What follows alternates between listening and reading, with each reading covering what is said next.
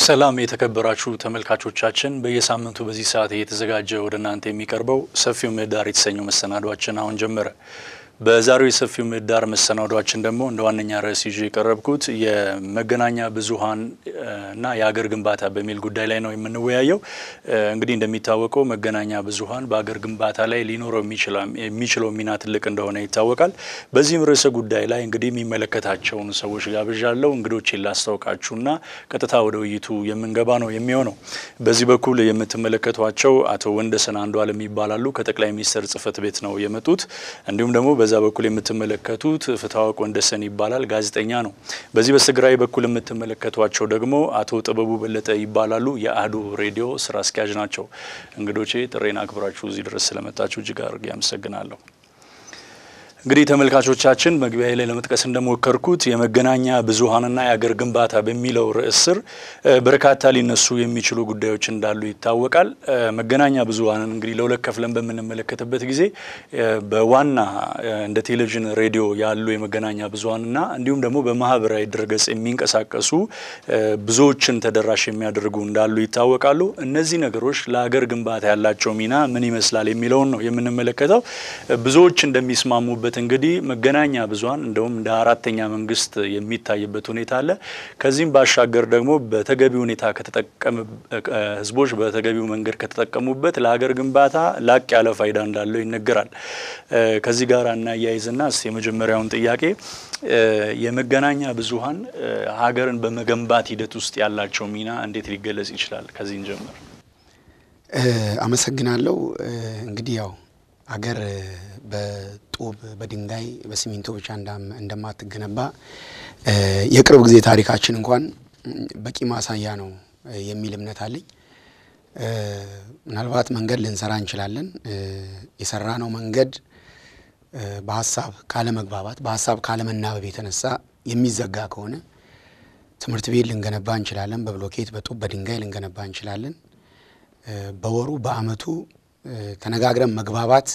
ሐሳብ መቀባበል ሳንችል ቀርተን የሚፈርስ ተማሪ ማይሄድበት ከሆነ የገነባነው ፎቅ እንዴት በድንጋይ እንደሚፈርስ ያለፉትን 5-6 አመታት መለስ ብለን ማየት እንችላለን። ስለዚህ ሀገር በሐሳብ ጭምር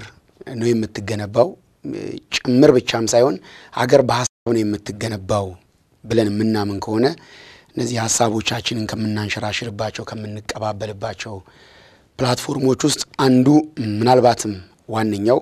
የመገናኛ ብዙሃን ናቸው። ሌሎች ሶስተኛ፣ አራተኛ፣ አምስተኛ እያልን የምንጠራቸው እንዳሉ ሆነው ግን አንደኛ ብለን ልንጠራው የምንችለው ከተደራሽነት በለው ሐሳብ ለማንሸራሸር ካለው አመቺነት አንፃር ማንሳት እንችላለን። የተለያዩ መስፈርቶችን አንስተን በቀዳሚነት የምንጠራቸው የመገናኛ ብዙሃን ናቸው። ገልብጠን ካየነው ደግሞ ሀገር በሐሳብ ትገነባለች። የመገናኛ ብዙሃን ሐሳብን የማንሸራሸሪያ አይነተኛ ፕላትፎርሞቻችን ናቸው ምንል ከሆነ ደግሞ በግልባጩም አገርም የማፍረስ ሚናም ሊጫወቱ የመቻል እድላቸው እንደዚሁ ከፍተኛ ነው። ስለዚህ የመገናኛ ብዙሃን አገር በመገንባት ሂደት ውስጥ የራሳቸው ሚና አላቸው ብቻ ሳይሆን በሌላ እንትንን እንጠቀም ብለን ልናስቀዳድም በማንችለው ደረጃ አይተኪ ሚና ያላቸው ዋና ቱል ናቸው ወይም ደግሞ ዋና ጉዳዮቻችን ናቸው የሚለውን መውሰድ የምንችል ይመስለኛል። እሺ፣ አመሰግናለሁ። ፍትህ የምትጨምርበት ነገር ካለ? አሁን እሳቸው ያነሱት እንዳለ ሆኖ የመገናኛ ብዙሃን የሀገር ግንባታ ሚና ምንድነው ብለን ስናስብ ያው በብዙ ሀገሮች የተሞከረ አሁን ለምሳሌ በጣም በፍጥነት በቅርበት እድገት ካስመዘገቡ ሀገራት መካከል ብዙዎች ዲሞክራሲ አይደለችም እንደዚህ ያሉ የሚወቅሷት ቻይና እንኳን በጣም በስፋት በመገናኛ ብዙሃን ላይ በሰራቸው ስራ ነው ከፍተኛ እድገት ማምጣት የቻለችው። የመገናኛ ብዙሃን የሰሩት ስራ ምንድነው ስንል ሐሳብን በብዛህነት የሚያስተናግዱ የተለያዩ ቫራይቲ ኦፍ አይዲያስ የሚቀርቡበት ክርክር የሚደረግበት ከዛ ውስጥ ህብረተሰቡ የራሱን ውሳኔ የሚወስድበት እንደዚሁም ደግሞ ጥሩ ሐሳቦች የሚመጡበትና ሰዎች የሚማሩበት መድረክ ከሆነ አገር ይገነባል፣ ካልሆነ ብዙ ጉዳት ያደርሳል። ሌሎች የሀገር መገንቢያ መሳሪያዎች የማፍረስ እድላቸው አነስተኛ ነው። ለምሳሌ የግንባታ መሳሪያዎችን ብንወስድ የማፍረስ እድላቸው አነስተኛ ነው። መረጃ ግን በጣም በቅጽበት ነው ጥፋት የሚያስከትለው። ለመገንባት ግን ደግሞ በጣም ብዙ ስራ ነው የሚጠይቀውና የመገናኛ ብዙሃን ያው የአሰራር ባህሪያቸው ነው የሚለያየው ወይንም ደግሞ መገናኛ ብዙሃን አሁን ባለንበት ዘመናዊ ዓለም ላይ ሰዎች ከአንዱ ወደ አንዱ ሐሳብ እንዲንሸራሸር ብቻ ሳይሆን የመገናኛ ብዙሃን በራሳቸው የትርፍ የኢኮኖሚ ማዕከል መሆናቸው የተወሰነ ጫና እየፈጠረ ነው በሀገር ግንባታ ላይ እንጂ መገናኛ ብዙሃን እንደሚፈልገው በብዛት ሱም እንደነበረበት ቢሆን ሀገር እየገነቡ ይሄዳሉ የሚያነብ ትውልድ ማፍራት ይቻላል ጋዜጦች ላይ መጽሔቶች ላይ በስፋት ብትሰራ ሬዲዮ ላይ በስፋት ብትሰራ ብዙ መደማመጥን ትኩረት አድርጎ የሚያድግ ትውልድ ተሳትፎንም የሚያሳድግ ይመጣል ቴሌቪዥንም ደግሞ በጣም ብዙ ስንነቶች ያሉበት ከሌሎቹ ከሁለቱ ሚዲያዎች በጣም ስንነት ያለበት ሆኖ ሀገር መገንባት ይችላል በጣም ብዙ ትምርቶች መስጠት ይችላል አሁን ደግሞ በቅርቡ እየመጣ ያለውም የማህበራዊ ሚዲያው እነዚህን ሁሉ ለበጎ ነገር መጠቀም ይቻላል ሀገር መገንባት ይችላሉ ግን እንዴት እንጠቀምባቸው ማን ተዋናይ ሆኖ በዋናነት ይሳተፍ ማን ታዳሚ ይሁን የሚለው ነው አሁን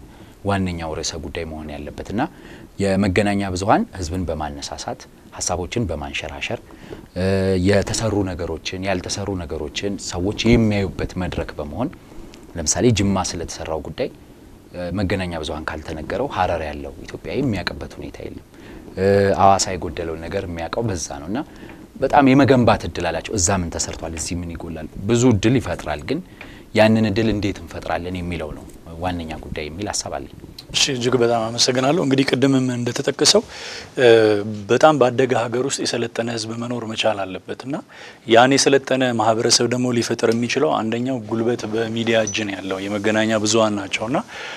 ይሄን ከማድረግ አንፃር እንግዲህ ከመገናኛ ብዙሃን በርካታ ነገሮች እንደሚጠበቁ ማንሳት ይቻላል አቶ ጥበቦርሶ ጋር ለምጣስ ተተባለው ነው ብዙ መጨመር የለም ግን ምንድነው መገናኛ ብዙሃን ትውልድንም ያው አገር ሲባል ትውልድ ሰው ላይ ነውና በአብዛኛው የሰው አእምሮ ላይ ይሰሩ ናቸውና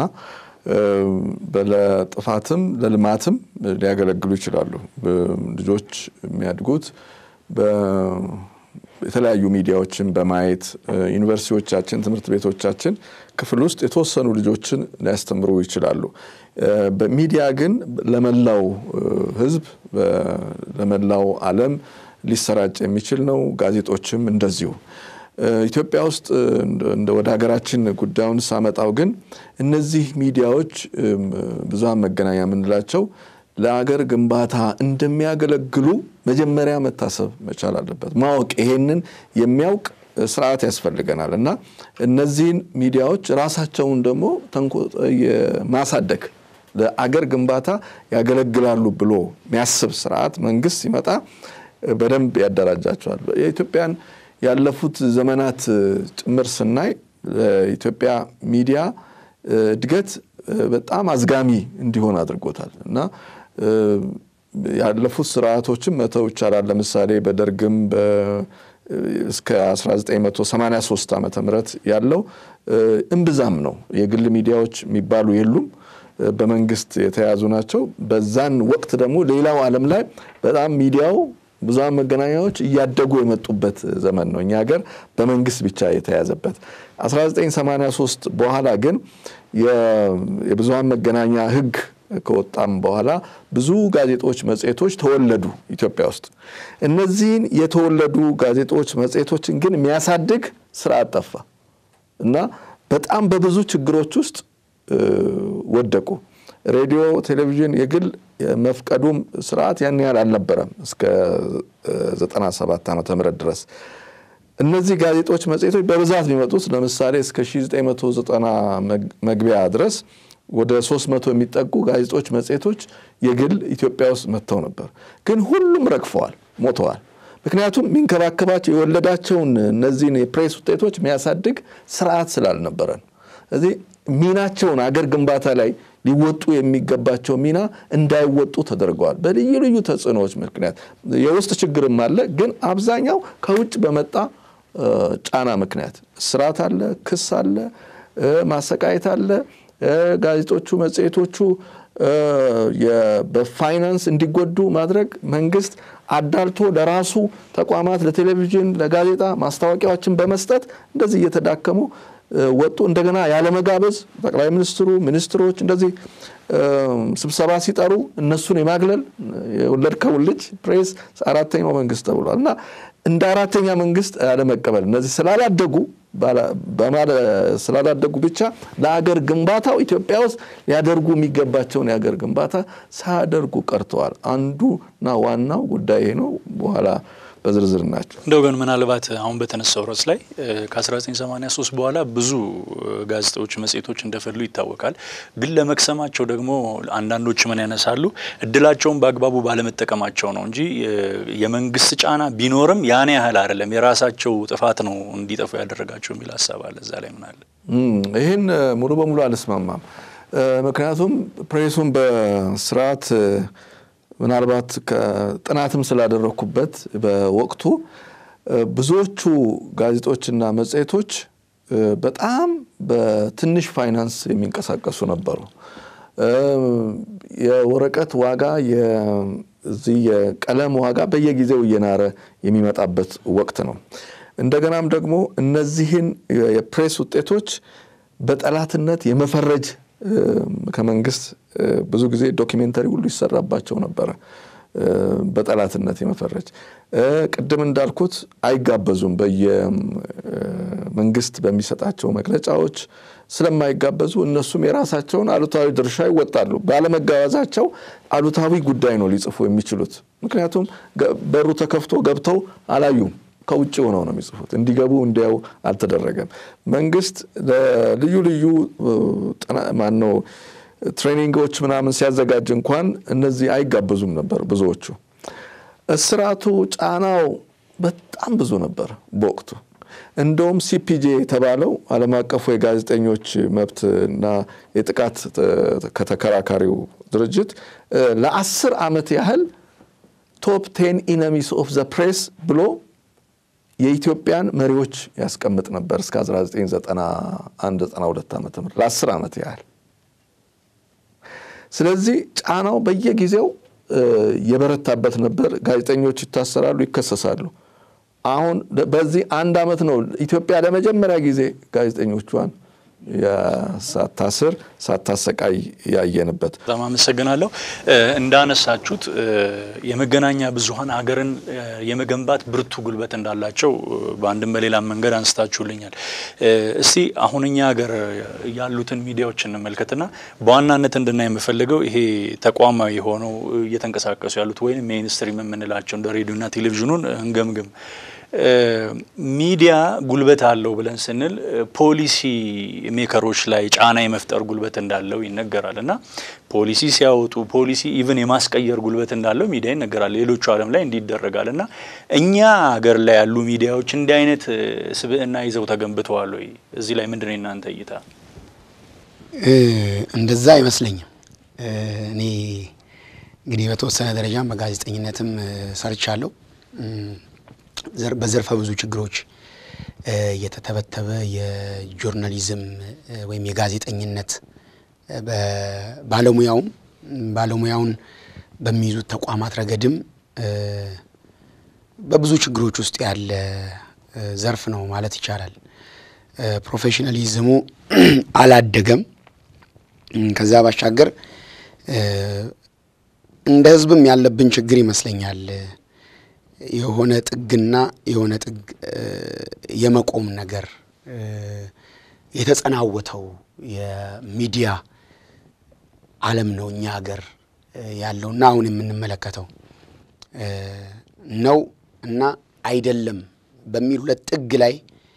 የመቆም አዝማሚያ ነው የሜይንስትሪሚንግ ሚዲያውም ባህሪ እንደዛ ነው ዲፋይን ማድረገው እንደዛ ነው የሚገባኝ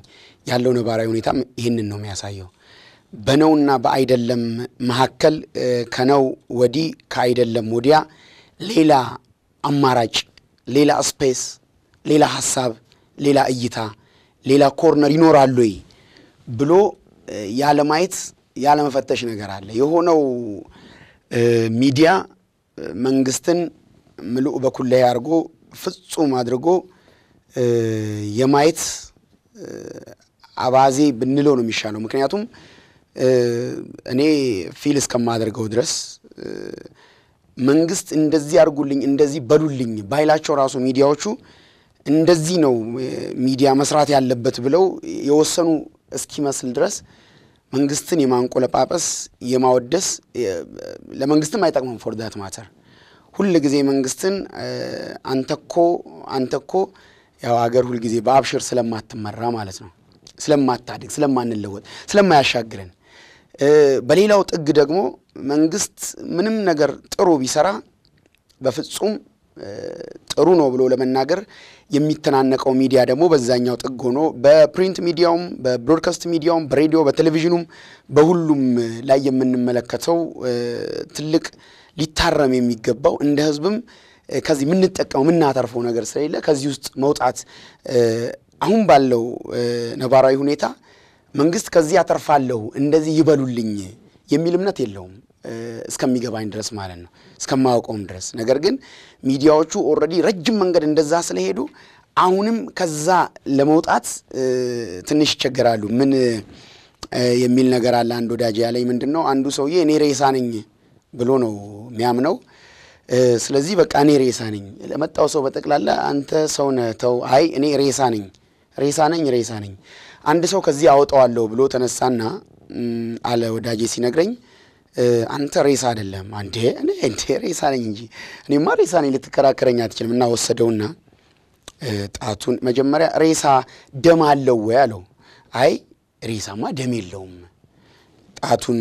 እንዲበጣውና ሲያረጋው ደም ወጣ you see ደም አለ አለው ሲለወጣና አሜዚንግ ለካ ሬሳ ደም አለው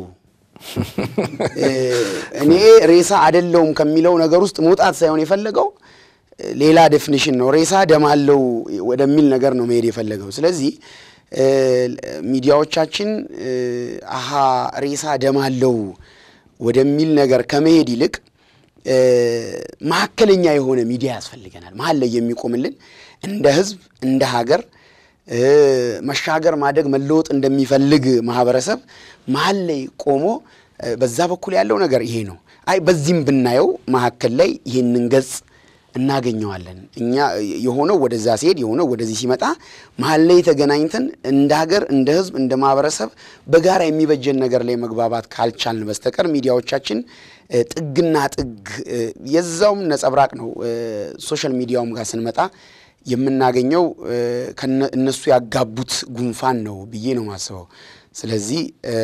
ከነው ወዲ ካይደለም ወዲያ የምንቆምበትን ስፔስ ማግኘት ካልቻልን በስተቀር